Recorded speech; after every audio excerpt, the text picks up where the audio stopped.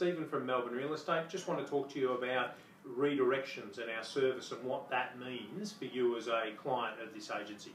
So with your investment properties, it is most common that you would be required to pay the water service charges that relate to a property.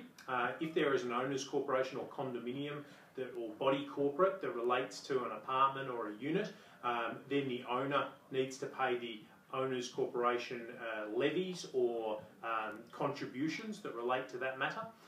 You would also be required to pay the council tax that relates to a property, and there might be other outgoings such as landlord insurance that you might wish the agency to, or you would be required to pay yourself. Now, as part of our service and at no extra cost, we can arrange to redirect all of those invoices that come regarding your properties from your home or business address to our office.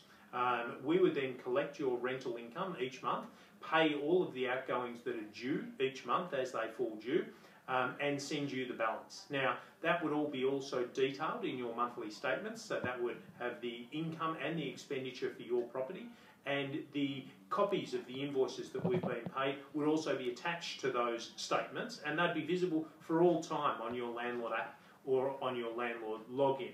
So it's a safe and secure way to ensure that bills aren't forgotten or overlooked when they're being sent to you, and it takes the hassle, or one of the hassles, out of owning an investment property. So if you're interested in that service, on the owner's instruction forms that we provide owners, there is a section that you can complete. Alternatively, you can contact your property manager at any stage and request that they perform redirections that relate to your property.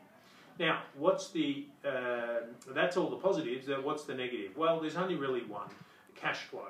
So 1 month, if we're collecting $2,000 a month in rental for you, you might find that $200 of that is consumed. The next month it might be $500 that is consumed in bills. The next month after that it might be $1,500 that is consumed. So you would have varying incoming cash flow, and you need to keep track of that if you have mortgage payments that are coming out of that account, and ensure that there's a buffer to be able to meet your mortgage obligations in the property without going into those sort of difficult cash flow situations. So if you're comfortable with your setup in that you'd like us to do that, we're happy to do it. If you prefer to do it yourself so that you can manage your funds as you prefer, maybe collect credit card points, whatever it is that interests you, then again, we're happy to do what you want with your investment property. Thanks for watching.